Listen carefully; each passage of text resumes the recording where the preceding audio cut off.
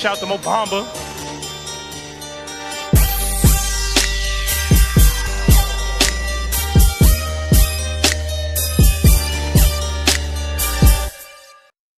What's up, everyone? It's Adam from FWCI Botchamania 463. I didn't get the tag in any tweets, so I'm pretty sure I don't have any memes on it this week, which is fine, or this month, or however frequently these are coming out. These seem to be on a real weird kind of schedule at the moment. Shout out to Matthew as always. He does great work. I really enjoy listening to the Cultaholic podcast or watching it on YouTube with Ross Twiddell, Ross on Wrestling, is that what he is on Twitter? And I've been keeping a lot more an eye on what's going on in WWE lately. I'm keen for the Survivor Series, the Bloodline against the Brawling Brutes and KO and Drew McIntyre, and I'm keen as for the Women's War Games match as well. But anyway, let's have a look at Botchamania. Let's see what's going on.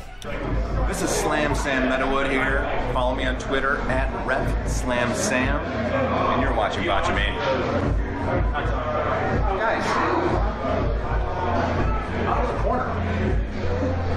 1, 2. Yeah. 4. Get out of the corner, boys. Wrestlers. What do we got here? You know what it felt like when you put this ball in my hand? What? Destiny.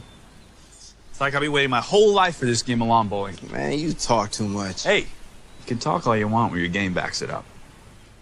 Who's talking too much? Oh, and he botches it. Botchamania. What? So, did you give any thought to my proposal? That's awesome. So somebody who's making that movie is clearly a huge fan of Botchamania. That is amazing. And Bailey on the top. Yeah, this was brutal. Cut to a different clip of other women's tables this week. Okay. Any clip? Any? Behold gravity in all its glory! Pretty lame house. Whoa, bro. Dial it back a little bit. Yeah, this is called the big. What do we got, Taz? And the winner of this match will face Bandito or Roosh on Friday on Rampage. And Taz, just a small correction, on Friday night it will be Roosh and Bandito in their first round matchup in the Eliminator Tournament. Taz. What are you correcting? Okay. They're going to wrestle each other. Okay. Whoever wins that faces the winner of this. The winner of this, yeah, but it's not happening Friday on Rampage. Okay. All right, no if problem. I could jump in between you two guys for just a moment. Shut up, Tony. Speaking of closer opponent, you got a rear chin lock in. Notice how Ethan Page keeps his head, his ear down on his opponent at all times. You want to keep that weight. Yeah, keep rolling on, Taz. Shivani leave? Dynamite drop in, Tony. Yes, you're exactly right, Taz. Just blow me off or reply. He hit the wrong button on his soundboard. Actually, I was thinking, what the hell is he talking about now? I better respond. I'm only the best analyst in the game, but who knew Shivani and Taz was going to be such a fun duo on commentary? It makes sense because Shivani's great. And your point earlier, Excalibur, you can tell they both know each other quite well. You're right, Tony. Yeah.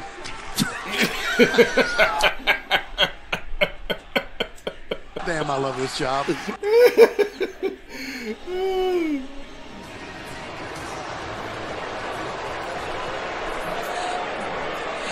Yeah, this is interesting. Miss. Who from the AEW team, in your opinion, should never be at the commentary table? Taz. it's Friday night, and you know what that means. It's time for AEW Dynamite. Well, we're on Rampage tonight. Well, we are live, Tony. We are live, JR. I'm trying my best. After 2017, the head injury, no one really expected him to make his way back, did they? No way. Well, is this Shibata's return is an amazing story because he had brain surgery and was very close to death after his April 2017 match with Okada, where he delivered a sick headbutt and ended up bleeding his brain. I think I heard about that. I remember Solomonster talking about that.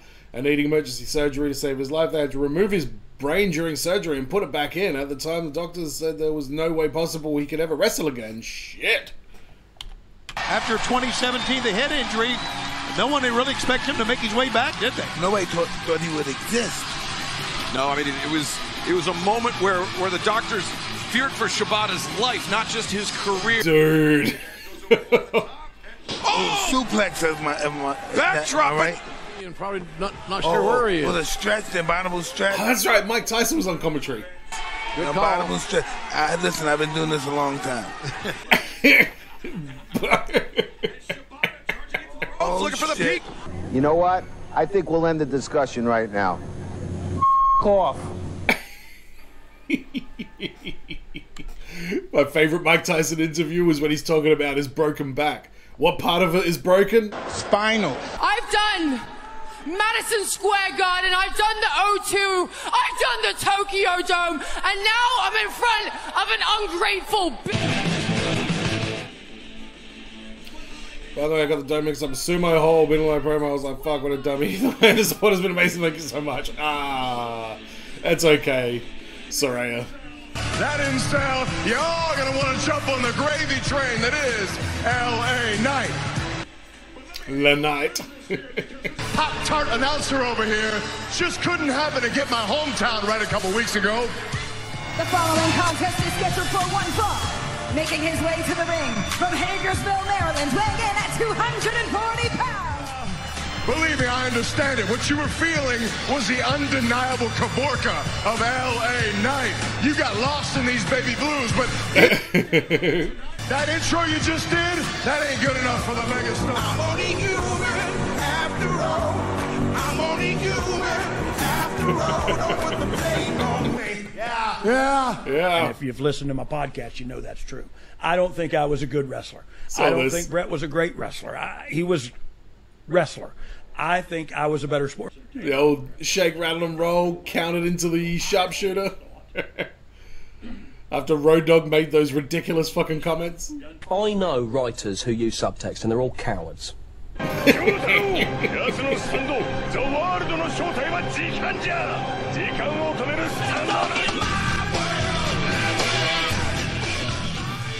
I never get that intro. I never understand it. And it's fitting because I think Jeff Jarrett is boring as fuck and I don't get half of his shit either.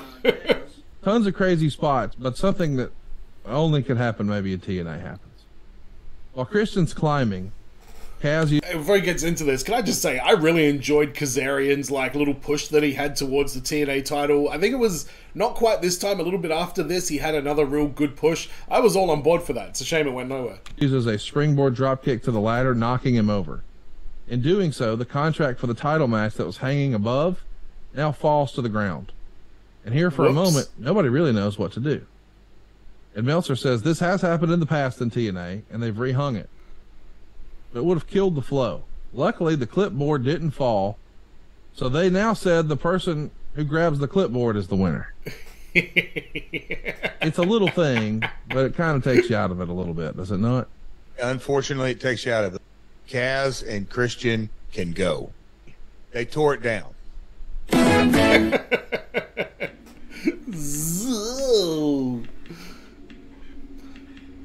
This could be a women's match. Hire HR expert. Wow. Wish I was playing World Wrestling. Okay, alright, what are we gonna do? Who booked this crap? That's a classic. Waller likes anime women. Who doesn't like anime women? Sierra must greater than Sprite, okay? Gacy likes pineapple on pizza. Look, I don't hate if people want pineapple. If people want pineapple on pizza, that's fine, but no thanks. Remake Earthworm Jim already. Wow. What are we doing? This is a wrestling show. Congratulations. Nobody cares. By the way, a lot of people probably don't know this, but the classic Botchamania font is called Earthworm Jim. This one. Congratulations. Nobody cares. Is that Gangrel, by the way? There's a coffin in there. I'm guessing it is.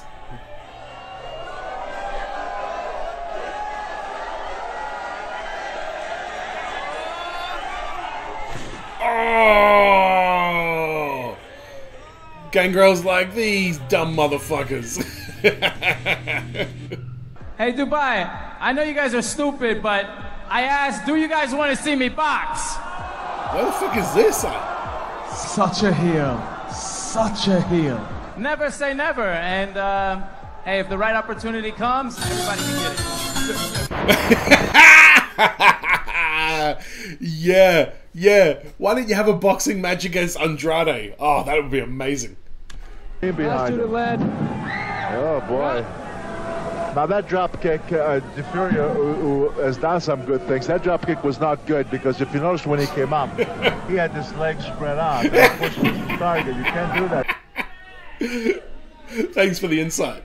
But how confident you are. How about it?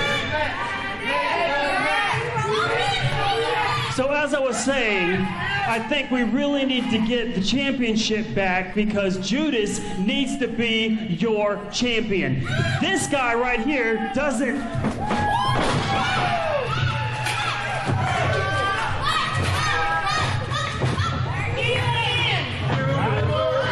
That's why you don't try bullshit fire spots. Why are you trying to spray me? You want to fight? You want to fight? Doesn't. Well, you know what, fellas? It's fight night. Oh, they're going to get it on? Brought back up.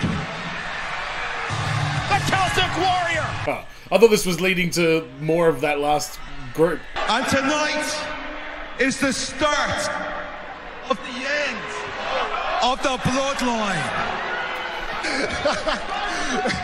You can't even get the mic to work. I mean, come on. What else? Yeah, come on.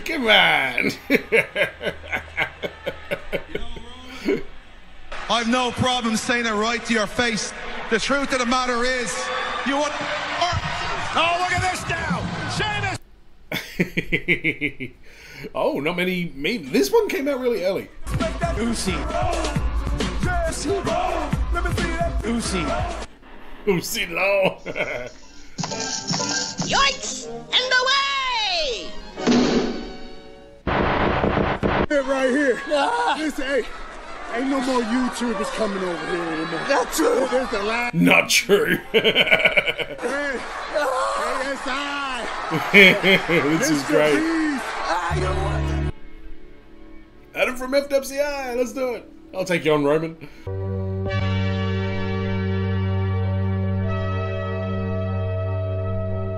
Mega Man 2. What? That one went way over my head. I know this is if the glove doesn't fit, then you must have quit. But what was that all about? The glove recovered at Bundy as well as the glove recovered at Rockingham.